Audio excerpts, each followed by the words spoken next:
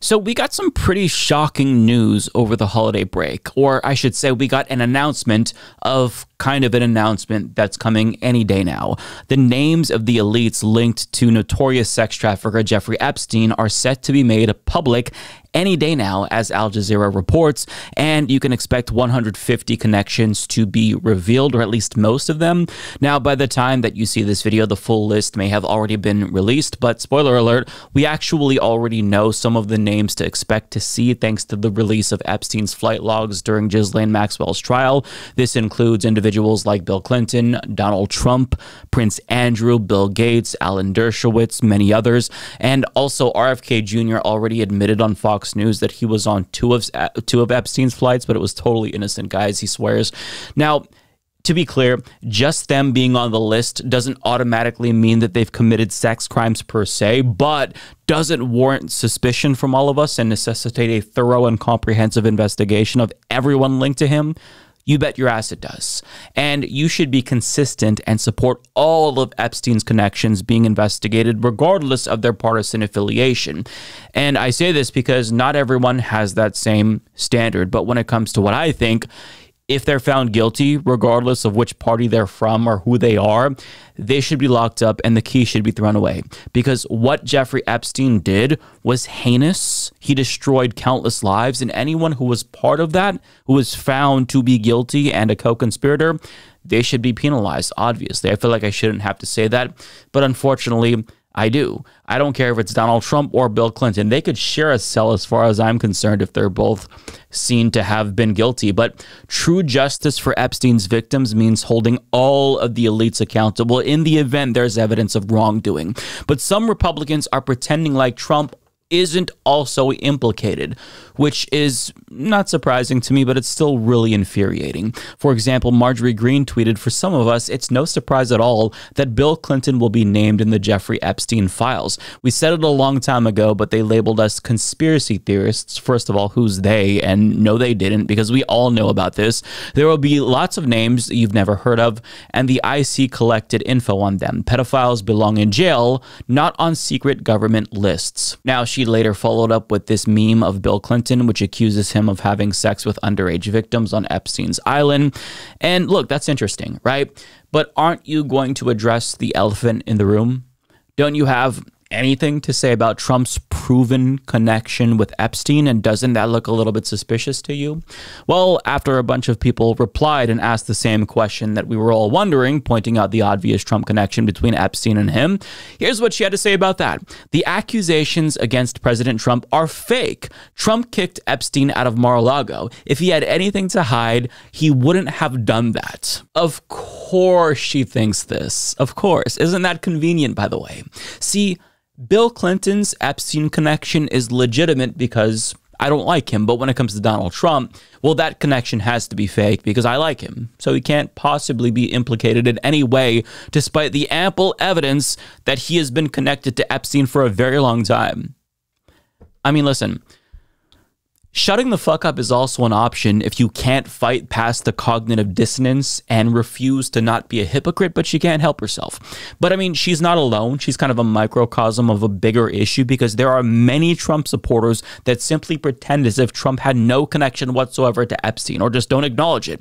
But if you're going to purport to care about this, you can't pretend as if Trump isn't also somebody who you should be looking at. And I say this because the connection between Trump and Epstein has been long established. And on top of that, there are things that Trump said about Epstein that are very sus. For example, in 2002, he said this, quote, "I've known Jeff for 15 years. Terrific guy," Trump told New York Magazine that year for a story headlined, "Jeffrey Epstein, international money man of mystery. He's a lot of fun to be with. It is even said that he likes beautiful women as much as I do, and many of them are on the younger side, no doubt about it. Jeffrey enjoys his social life." That's a little bit of a weird thing to say, is it not? He enjoys beautiful women as much as I do, but, you know, he prefers them on the younger side. That's weird, especially given what we all know now and what we've known for a long time, to be clear. But it's almost like Trump knew something, but he still thought that Epstein was a terrific guy who just enjoys the social life. Yeah, I don't believe that he's just completely ignorant or was ignorant to any of this. But speaking of Epstein's social life, the reason why Trump says this is because Trump was right there with him enjoying the social life. NBC News released footage from 1992 of Trump partying it up with Epstein at Mar-a-Lago, and you can see them chumming it up together, and Trump's even pointing to women that they're looking at who are dancing. That's interesting, isn't it? Now, to be clear, this is not evidence of Trump committing a crime, but after 26 women have accused him of sexual misconduct and a jury of his peers found him liable for rape, do we at least have a reason to be a little bit skeptical of this connection that he has with Epstein? You bet your ass we do. Oh, and let's not forget about this. Ghislaine Maxwell is in prison, and a lot of people want to know if she's going to turn in powerful people. And I know you've talked in the past about Prince Andrew, and you've criticized Bill Clinton's behavior. I'm wondering, do you feel that she's going to turn in powerful men? How do you see that working out? I don't know. I haven't really been following it too much. I just wish her well, frankly. I've met her numerous times over the years, especially since I lived in Palm Beach, and I guess they lived in Palm Beach. But I wish her well. That's also a little bit weird, is it not? Now, I also appreciate him just volunteering information about how he's met with her numerous times. Really convincing. Thanks, Donald Trump. I'm sure you had nothing to do with this.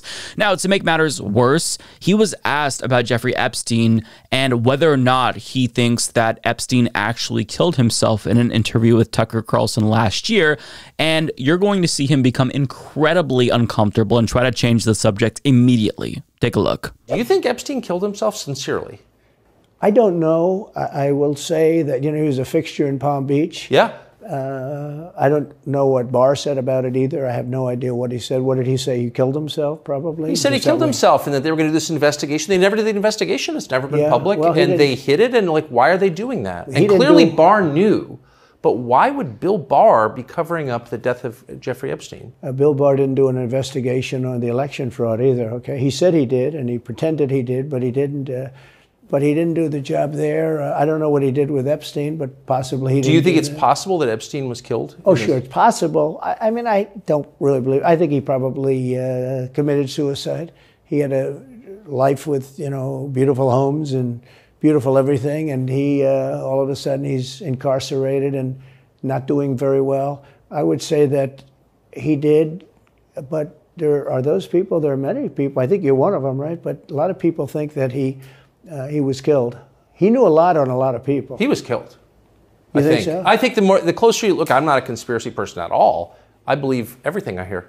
But yeah, the closer you look into it, I mean, the Attorney General of the United States, your Attorney General, clearly lied about the Epstein death. Yeah, and he was. Why? He was certainly. It wasn't well done. They had no cameras. They had no anything. Everybody was sleeping, and a case could be made. Look, I'm not going to get involved in it, but I can tell you a case could be made either way. Very telling. I'm no body language expert, but his body language says a lot there. Now, it's also very weird to me that Tucker Carlson didn't ask him directly about his connection to Epstein. And I mean, you can argue that he really didn't have to because that's the elephant in the room, and it's odd for Trump to not expect to have to address that when it comes up. But I mean, if you're Tucker Carlson here and you genuinely care about this and you're not just virtue signaling, how do you not ask him directly when you have one of Epstein's associates right there in front of you? Why not just ask the question? I mean, we all know why. Because Republicans are fucking hypocrites. And there are a lot of liberal hypocrites who refuse to acknowledge Bill Clinton's association, but the number is much higher on the right than it is for liberals. Now, I do want to stress that I'm not just bringing up Trump's connection with Epstein for the sake of whataboutism or to absolve anyone else on the flight logs of any potential wrongdoing, but I'm saying that you either think all of these connections are suspicious or none of them are. You can't pick and choose. It's all really, really suspicious to me. But I'm consistent on this, and I'll prove it. Noam Chomsky, one of the greatest thinkers of our time, who's influenced me personally, was revealed to have been a longtime associate of Jeffrey Epstein, and his reaction to the revelation was even more troubling, saying it's none of our business. But guess what? I'm not going to just sit here and pretend as if this didn't happen while simultaneously denouncing other elites on that list. Noam Chomsky needs to not only explain himself, but there needs to be an investigation into his association with Epstein. You don't get a pass because I like you or once respected you. Fuck that. Jeffrey Epstein was a monster who used his wealth and powerful connections to hide the sex crimes that he committed for decades, and he destroyed countless lives. This is a monster, and what he did was pretty much an open secret. So if that's your buddy, at a minimum, you've got some explaining to do. But really, there needs to be investigations into all of these people. But I mean, I can say that about Chomsky, and I could say the same exact thing about Bill Clinton. My standard is the same, and it doesn't change based on party affiliation or my feelings towards Epstein's associates, right? So the question is, why can't Trump supporters like Marjorie Greene do the same thing and just be consistent here? You can still like Trump and agree with his politics, but say, yeah, I like him despite this thing, and I hope that he answers for this or explains it. But they can't do that. They can't. They refuse to actually say, yeah, Trump fucked up here. This is suspicious. I don't think he's guilty personally, but they just pretend like it's fake.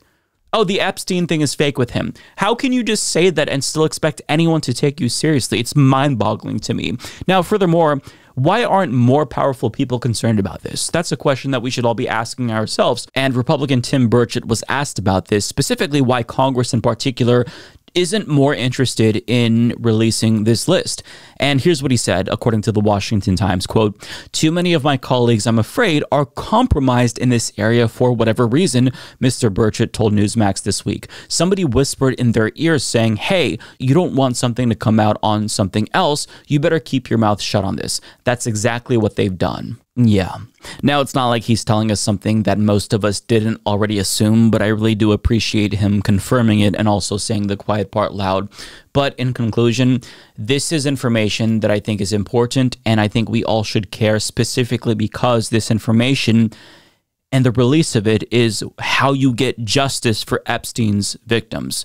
This isn't good because this is how you score some partisan political points. This is how you get justice. But in reality, I don't think that people like Marjorie Greene care about justice. They're just saying this because they're virtue signaling and they're trying to score some negative partisan points. I mean, this is the same person who was touring the country with Matt Gaetz when he was being investigated for sex trafficking as well. So she genuinely does not care, despite her previous, affiliation with QAnon. She purports to care about these types of issues, but in actuality, she doesn't. And I do find it really gross that she will weaponize these types of serious issues where there are victims involved just to score points. That's just so sick to me, right? But in reality, I don't expect Republicans to be consistent, and I don't expect any of Epstein's co-conspirators in either party to be held accountable because elites in this country are above the law.